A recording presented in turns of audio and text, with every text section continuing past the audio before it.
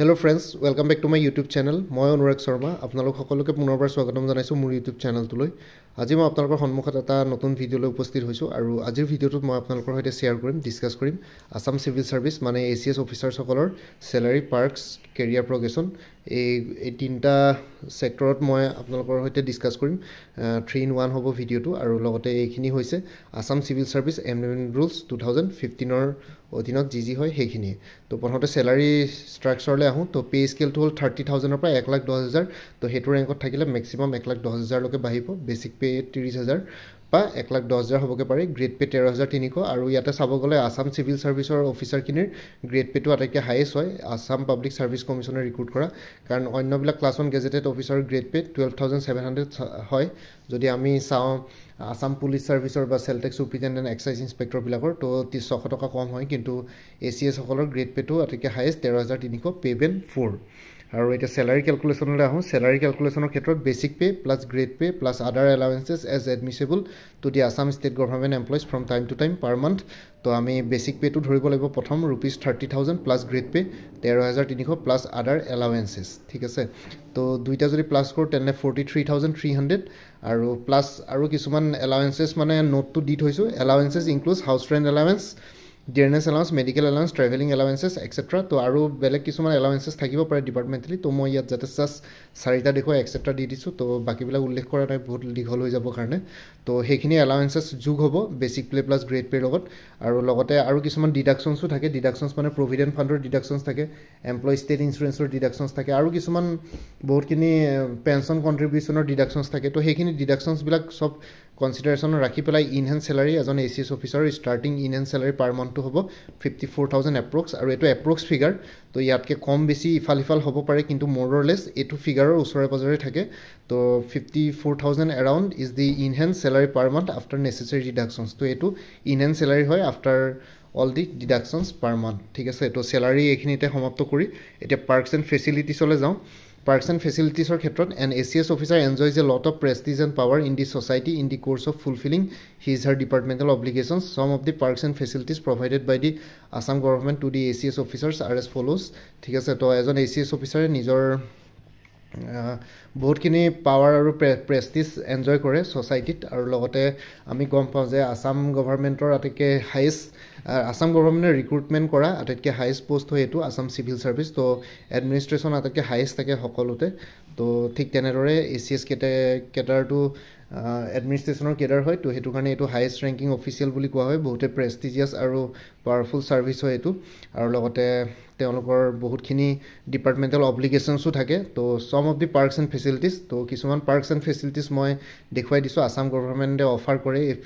ACS অফিচাৰখিনিক মানে provide কৰে। তো সেয়া হ'ল অফিচিয়েল ৰেচিডেন্স, কোৱাৰ্টাৰ আৰু বাংলো। ঠিক আছে, তো ষ্টাৰ্টিঙত আপোনালোকে কোৱাৰ্টাৰ পাই যায়, কিন্তু কথাটো হ'ল যদি নতুন ডিষ্ট্ৰিক্ট কিছুমানৰ পষ্টিং হয়, বজালী হওক বা তামোলপুৰে হওক, তো মেবি কোৱাৰ্টাৰ এভেইলেবল নাথাকিব পাৰে। তো তেতিয়া আপোনালোকে অলপ বেলেগকৈ এৰেঞ্জমেণ্ট কৰিবলগীয়া হ'ব পাৰে। কিন্তু সাধাৰণতে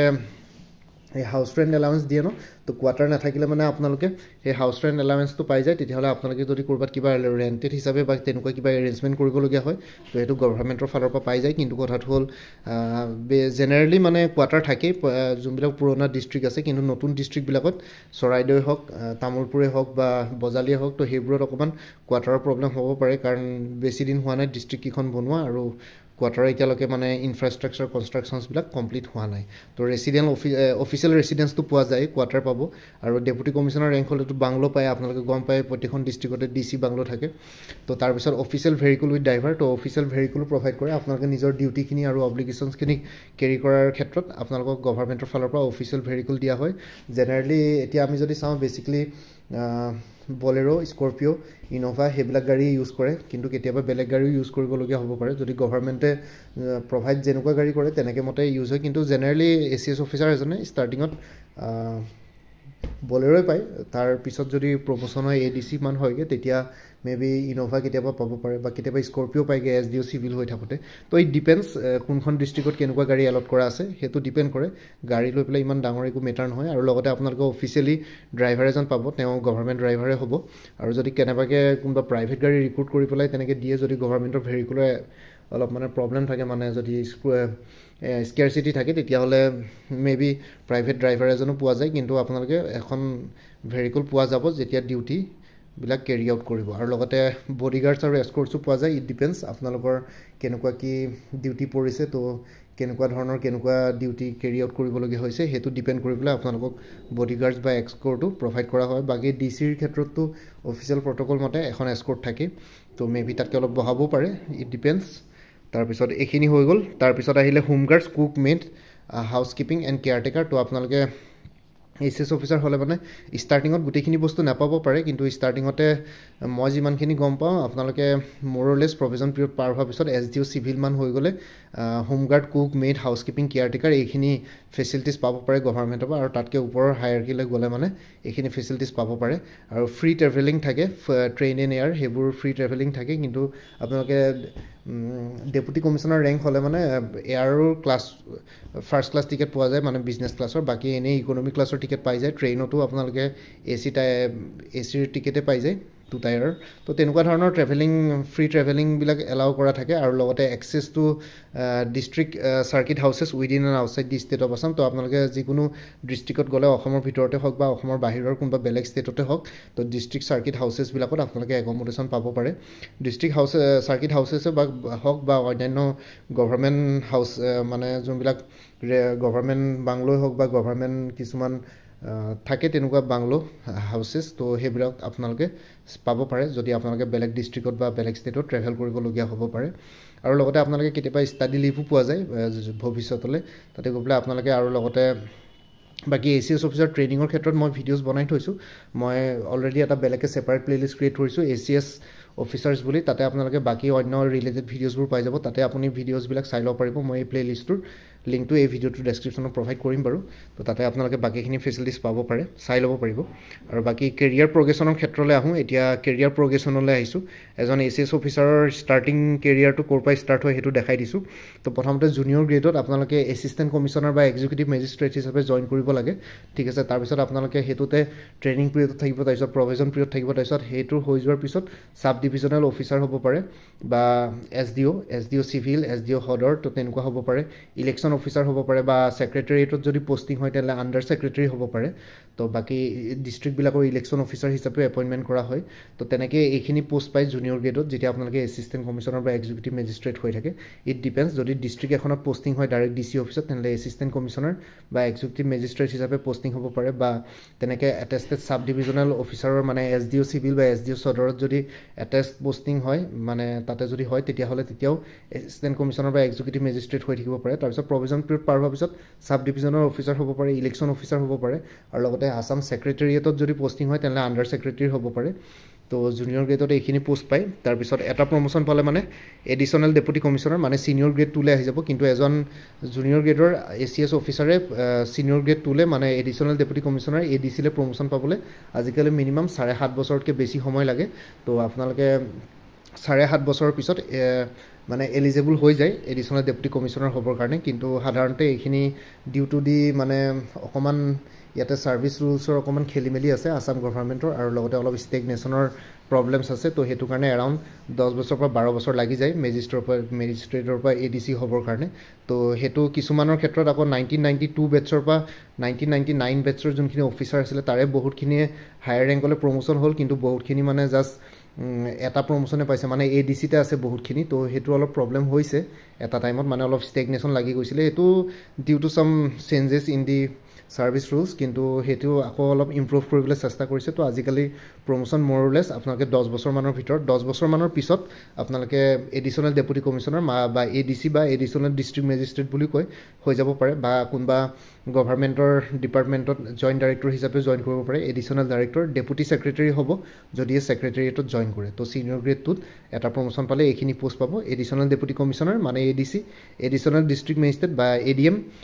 joint director additional director deputy secretary ঠিক আছে এডিশ্যনেল ডিষ্ট্ৰিক্ট মেজিষ্ট্ৰেটটো সাধাৰণতে আমাৰ অসমৰ ডিষ্ট্ৰিক্টবিলাকত ইউজ কৰা নহয় বেছি জেনেৰেলি আমি এডিশ্যনেল ডেপুটি কমিশ্যনাৰ বুলিয়ে কওঁ এডিশ্যনেল ডিষ্ট্ৰিক্ট মেজিষ্ট্ৰেট ADM বা DM এইখিনি শব্দ UP চাইডে সেইবোৰ চাইডে ইউজ কৰে কিন্তু অসমত এডিশ্যনেল ডিষ্ট্ৰিক্ট মেজিষ্ট্ৰেট বা তেনেকুৱা মানে টাৰ্মছ ইউজ নকৰে সাধাৰণতে তাৰপিছত ADCৰ পৰা এটা প্ৰমোশ্যন পালে ছিনিয়ৰ গ্ৰেড 1লৈ যাব সিনিয়ৰ গ্ৰেড 1 পাবলৈ হ'লে আপোনালোকে এৰাউণ্ড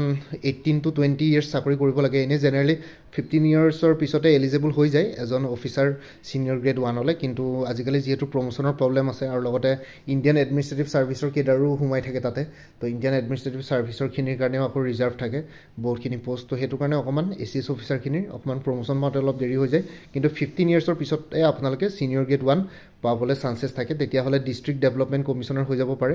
তাৰ পিছত চিফ এক্সিকিউটিভ অফিচাৰ হৈ যাব পাৰে এডিশনাল কমিশনাৰ ডাইৰেক্টৰ বা জয়েন্ট সেক্ৰেটাৰী হিচাপেও হৈ যাব পাৰে সিনিয়ৰ গ্ৰেড 1 ত ঠিক আছে আৰু ডেপুটি কমিশনাৰ ডিস্ট্ৰিক্ট মেজিস্ট্ৰেট এইগিটাও থাকে সিনিয়ৰ গ্ৰেড 1 ত এটো ওপৰতে থাকি গৈছে তো সিনিয়ৰ গ্ৰেড 1 ত আপোনালোকে ডেপুটি কমিশনাৰ মানে ডিসি থাকিব ডিসি হ'ব পাৰে district মেজিস্ট্ৰেট DM district development commissioner chief executive officer CEO additional commissioner director joint secretary তো সেক্ৰেটাৰীৰ পোষ্টিং পালে জয়েন্ট সেক্ৰেটাৰী হিচাপে পোষ্টিং পায় বাকি অন্য ডিস্ট্ৰিক্ট বিলাকত আপোনালোকে চিফ এক্সিকিউটিভ অফিচাৰ জিলা পৰিষদৰ চিফ এক্সিকিউটিভ অফিচাৰ হ'ব পাৰে ডিস্ট্ৰিক্ট ডেভেলপমেন্ট কমিশনাৰ হ'ব পাৰে হেতু মোৰলেছ ইকুইভ্যালেন্ট টু ডেপুটি কমিশনাৰ হয় কিন্তু তথাপিতো ডেপুটি কমিশনাৰখন যেহেতু ডিস্ট্ৰিক্ট জনৰ হেড তো ডিস্ট্ৰিক্ট ডেভেলপমেন্ট কমিশনাৰ তেওঁৰ তলত বুলিয়ে ধৰে কিন্তু সাধাৰণতে ইকুইভ্যালেন্টে হয় পোষ্টটো বাকি এডিশনাল কমিশনাৰ হিচাপে ধৰা হয় বা ডাইৰেক্টৰ বা জয়েন্ট সেক্ৰেটাৰী হিচাপেও হেতু একেটা পজিশনকে বেলেগ বেলেগ নাম দিয়া হয় বেলেগ বেলেগ সেক্টৰত তাৰ পিছত একচুয়ালি ACS অফিচাৰ হিচাপে আপোনালোকে সিনিয়ৰ গ্ৰেড 1 তকে বেছি ওপৰলৈ যাব নোৱাৰে according to Assam civil service ৰুলছৰ মতে ঠিক আছে কাৰণ মানে আপোনালোকে ডেপুটি কমিশনাৰ মানে ডিসিতকে ওপৰৰ ৰেংকলৈ প্ৰমোশন পাব নোৱাৰে কিন্তু ইয়াতকে যদি ডিসিতকে ওপৰৰ ৰেংকলৈ প্ৰমোশন পাবলগীয়া হয় তেতিয়াহলে আপোনালোকে ইণ্ডিয়ান এডমিনিষ্ট্ৰেটিভ সাৰ্ভিসলৈ নমিনেশন পাব লাগিব তো ইণ্ডিয়ান এডমিনিষ্ট্ৰেটিভ সাৰ্ভিসলৈ নমিনেশন পাবলৈ কিছুমান ক্ৰাইটেৰিয়া আছে ইয়াতে মই তলত দেখাই দিছো নোট দি পেলাই generally an ACS officer Assam civil service officer could take as much as 25 to 30 years to reach selection grade or a post equivalent to an Indian administrative service officer ঠিক আছে তো generally Assam civil service officer খিনিয়ে around 25 or 30 বছৰ লৈ লগে selection grade পাবৰ কাৰণে যি সকলে selection grade পাইগে বহুতে নাপাইগে বহুতে তাৰ আগতে ৰিটায়াৰ হৈ যায় Assam civil service তে কিন্তু selection grade যি সকলে পাইগে around 25 বছৰ মান দৰকাৰ পৰি যায় এনেটো সাধাৰণতে হেতু 7 বছৰ পিছতে কোৱালিফাইড হৈ যায় কিন্তু due to the stagnation আৰু poor service rules maintenance তো হেতু কাৰণে আসাম গভৰ্ণমেণ্টে হেখিনি অকমান প্ৰবলেম মানে আসাম গভৰ্ণমেণ্টৰ ক্ষেত্ৰত হেখিনি অলপ প্ৰবলেম ফেস কৰি আছে তো হেতু কাৰণে 25 বছৰ পৰা 30 বছৰ হৈ যায়গে অফিচাৰ এজনৰ তো মানে ইণ্ডিয়ান এডমিনিষ্ট্ৰেটিভ সাৰ্ভিসলে সিলেকশন গ্ৰেড পাবলে বা নমিনেশন পাবলে আৰু ইয়াতে আৰু এটা নোট দিছো the all India সাৰ্ভিসেস act of 1951 specifies that senior posts not exceeding 33% and 1/3 in the IS IPS and IFS are required to be filled in by promotion of officers employed in the state services ঠিক আছে তো ইয়াতে বস্তুটো কি আছে all India service মানে all India সাৰ্ভিসত তিনটা service পৰে ইণ্ডিয়ান এডমিনিষ্ট্ৰেটিভ সাৰ্ভিস মানে IAS Indian police service IPS আৰু Indian forest service IFS Haeckel India all India সাৰ্ভিসত পৰে হে অল ইণ্ডিয়া সাৰ্ভিসৰ মতে এক্টৰ মতে 1951 যোনখন অল ইণ্ডিয়া সাৰ্ভিস এক্ট আছে হেতুৰ মতে আমাৰ ষ্টেট গভৰ্ণমেণ্টত যদি 100% যদি ক্যাপাসিটিৰ ভিতৰত 33% অফিচাৰ সিনিয়ৰ পোষ্টলে মানে ষ্টেট লেভেলৰ পৰা প্ৰমোশন পাই পেলাই বা নমিনেশন পাই পেলাই এখিনি অল ইণ্ডিয়া সাৰ্ভিসলে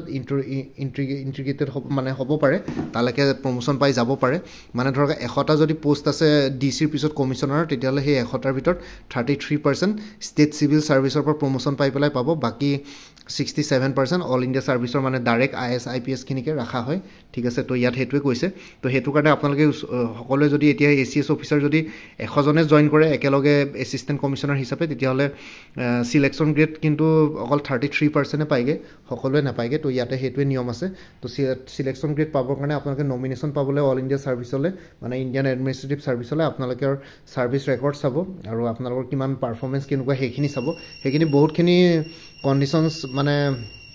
ফুলফিল হ'ব তাৰ পিছতে আপোনালোকে আৰু লগতে ডিপাৰ্টমেন্টাল এক্সামস বিলাকো দি থাকিব লাগিব এতিয়া মেজিস্ট্ৰেটৰ পৰা মানে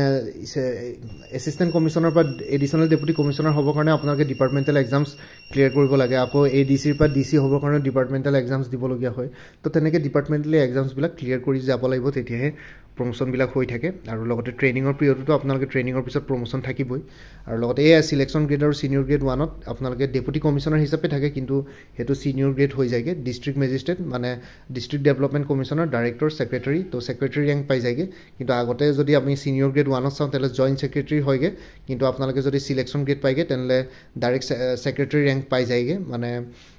আসাম সেক্ৰেটাৰীত সেক্ৰেটাৰী ৰেংক পাই যায়গে সিনিয়ৰ গ্ৰেড বা সিলেকশন গ্ৰেডত ঠিক আছে তো তেতিয়াও ডিসি হৈ থাকে ডেপুটি কমিশনাৰ কিন্তু হেতু সিলেকশন গ্ৰেডলৈ গুই যায় ডেপুটি কমিশনাৰ হৈ পেলাই সিলেকশন গ্ৰেডত হুমৰ পিছত এবছৰ মানৰ পিছতে আপোনালোকৰ নেক্সট গ্ৰেডলৈ প্ৰমোশন পাই যায় ঠিক আছে তো নেক্সট গ্ৰেডলৈ প্ৰমোশন পালে মানে আপোনালোকে সিনিয়ৰ এডিশনাল কমিশনাৰ মানে বা এডিশনাল কমিশনাৰ বা inspector general of প্ৰিজনছ additional secretary এগিটাৰ rank পাই যায়গে additional secretary two সেক্ৰেটাৰিয়েল inspector general of প্ৰিজনছ two সাধাৰণতে আসাম সিভিল সাৰ্ভিস বা ইণ্ডিয়ান এডমিনিষ্ট্ৰেটিভ সাৰ্ভিসৰ কেডাৰৰ পৰা দিয়া হয় তো প্ৰিজনছ বিলাকৰ অসমৰ গোটেই প্ৰিজনছ বিলাকৰ ইন্সপেক্টৰ জেনাৰেল অফ প্ৰিজনছ এতিয়া যোনগৰাকী প্ৰেজেন্ট ইন্সপেক্টৰ জেনাৰেল অফ প্ৰিজনছ হৈ আছে তেওঁ মোৰ ফেমিলি হয় মোৰ নিজৰ ৰিলেটিভ হয় তো এতিয়া আপোনালোকে নামটো সাৰ্চ মাৰি চাব আইজি প্ৰিজন বুলি তো তেওঁ আসাম সিভিল সাৰ্ভিস 1992 বেটছৰ হয় তো এতিয়া গৈ পেলাই ইন্সপেক্টৰ জেনাৰেল প্ৰিজনছ হৈ আছে তো তেওঁ এটো ৰেংকত আছে তো বহুত হায়াৰ পজিশনলৈ গুচি গ'ল সিলেকশন গ্ৰেডত গুচি গ'ল তো তেওঁ এতিয়া এডিশনাল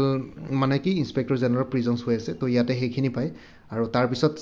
সেক্ৰেটাৰী গ্ৰেডত গৈ পেলাই আপোনালোকে সেক্ৰেটাৰী হ'বগে commissioner and secretary গ্ৰেডত commissioner and secretary হয়গে আৰু হায়াৰ এডমিনিষ্ট্ৰেটিভ গ্ৰেডত প্ৰিন্সিপাল সেক্ৰেটাৰী হয়গে আৰু ইয়াতকে ওপৰত এডিশনাল চিফ সেক্ৰেটাৰী আৰু চিফ সেক্ৰেটাৰী থাকে কিন্তু এডিশনাল চিফ সেক্ৰেটাৰী আৰু চিফ সেক্ৰেটাৰী কেতিয়াও আসাম সিভিল সাৰ্ভিসৰ পৰা প্ৰমোশন পায় বা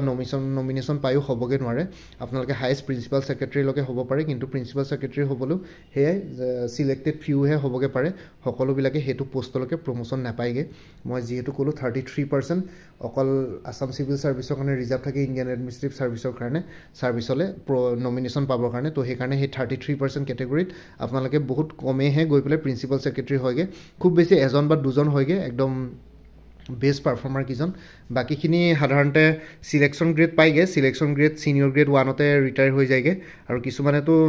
মানে selection grade নাপাইগে senior grade 1তে deputy কমিশনাৰতে retire হয় আৰু মাজতে কেইটামান বেটছৰটো এডিশনাল ডেপুটি কমিশনাৰ মানে এটা প্ৰমোশনতে ৰিটায়াৰ হৈছিল কিন্তু এতিয়া তেনেকুৱা নহয় এটা প্ৰমোশনৰ ৰিটায়াৰ নহয় আপোনালোকে দুটা প্ৰমোশন পাব মানে মিনিমাম ডিসি হৈ পেলাই ৰিটায়াৰ হ'বগে ডিসি ৰিটায়াৰমেন্টৰ 3-4 বছৰ আগত হলেও ডিসি পাই যাব এটলিষ্ট 5 ইয়াৰ্স মান ডিসি হৈ পেলাই থাকিব পৰা হৈ যাব যদি সিলেকশন গ্ৰেড নাপায় আৰু যদি সিলেকশন গ্ৰেড পায় তেতিয়ালে সোনকালে সিলেকশন গ্ৰেড পাই গলে আপোনালোকে কমিশনাৰ এণ্ড সেক্ৰেটাৰী ৰেংক পাই যাব পাৰে আৰু লগতে বাকি প্ৰিন্সিপাল সেক্ৰেটাৰীটো মই নকওঁ কাৰণ এজন বা দুজনে হয়গে তো বহুত কমে হয়গে আৰু হাইয়েষ্ট মই আসাম সিভিল সাৰ্ভিসৰ পৰা প্ৰমোশন পাই মানে যদি নমিনেশন পাই ইণ্ডিয়ান এডমিনিষ্ট্ৰেটিভ সাৰ্ভিস তেতিয়ালে প্ৰিন্সিপাল সেক্ৰেটাৰী লকে হাইয়েষ্ট হ'ব পাৰে ঠিক আছে হেতু হায়াৰ এডমিনিষ্ট্ৰেটিভ গ্ৰেড বুলি কয় হেতু হাইয়েষ্ট পোষ্ট আসাম সিভিল সাৰ্ভিসৰ পৰা প্ৰমোশন পাই বা নমিনেশন পালে মানে তো এইখিনি আছিল ফ্ৰেন্ডছ মই আপোনালোকক ভালকে বুজাই দিলো ডিটেইলছত Assam civil সাৰ্ভিসৰ promotion parks and facilities আৰু লগতে স্যালাৰি কথা তো আই হোপ ভিডিওটো চাই আপোনালোকে ভাল পালে মোৰ ভিডিওবিলাক যদি চাই ভাল পালে মোৰ চেনেলটো সাবস্ক্ৰাইব কৰি ল'ব আৰু লগতে আপোনালোকৰ যিমানখিনি ফেমিলি ফ্ৰেণ্ডছ ৰিলেটিভছ আৰু চিনাকি এক্সপিৰিয়েন্স আছে তেওঁলোকৰ লগত মোৰ চেনেলটো শ্বেয়াৰ কৰিব লগতে কমেন্ট সেকশনত জনাব কিবা যদি কোৱেশ্চন থাকে ডাউট থাকে মই নিশ্চয় আপোনালোকৰ কোৱেশ্চনছ আৰু ডাউটছ বিলাকৰ ৰিপ্লাই দিবলৈ চেষ্টা কৰিম আৰু লগতে মই এটা সেপাৰেট প্লেলিষ্ট ক্ৰিয়েট কৰি থৈছো ACS অফিচাৰ বুলি তো সেই প্লেলিষ্টৰ লিংকটো এই ভিডিওটোৰ ডেসক্ৰিপচনত প্ৰভাইড কৰিম আপোনালোকে তাতে গৈ পেলাই বাকি অন্য ACS অফিচাৰ ৰিলেটেড ভিডিঅ'ছবোৰ ভিউ কৰি চাব পাৰিব so that আৰু অলপ মানে গোটেইখিনি বস্তু ক্লিয়াৰ হৈ যায় মই বহুত কিটা ভিডিঅ'ছ আপলোড কৰি থৈছো ৰিলেটেড টু